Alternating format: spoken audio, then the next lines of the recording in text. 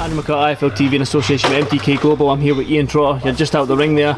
Another good 4 rounds under your belt. How do you assess your performance this time? You seem to be getting better and better as each fight goes on. I'm definitely learning. There was again, always there was a couple of things that me and Billy were happy with, but all in all it was a very dominant performance, just going through the gears, just showing different combinations, trying things that I've been doing in the gym in the last couple of months, and yeah, got a very good win. It's not an awkward opponent for you. It's taking you the rounds, so it's good to get these rounds in so well, isn't it? I was trying to get him involved in something, but he didn't want to, so I was just using my brain, using my footwork, just pick him off. And again, it made me work, so it was good, just to get the record, like you say, another 4 rounds under the belt and progress a little bit further.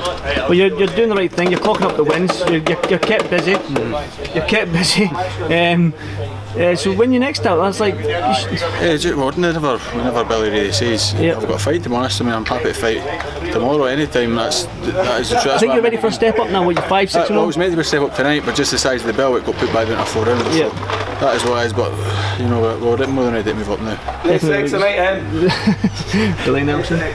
Right, so looking at the new year.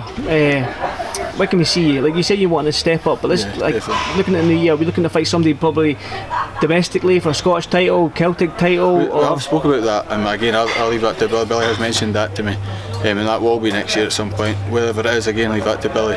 Well, if it's my next fight, 2, 3 fights, I'm not really too bothered. So as long as I keep winning and feeling I'm progressing, which I am, and Billy's happy with my form, which he says. I'm happy to fight anybody that doesn't, and that's not me just saying that. I will fight anybody that Billy feels I'm ready to fight, and that's why I'm in the game. I want to be the best I can be. Right, we've got to ask you an honest question here.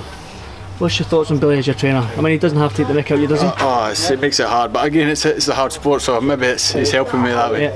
But as a trainer, I can't praise him enough and thank him enough for what he's done as a trainer and a manager. He has a bit of character, to say the least, but it's all part of the game. It's fun and games. Right, no doubt I'll speak to you again soon, and I'll let you get showered and all that. And thanks for this fight from TV. Thanks. Cheers, Iain.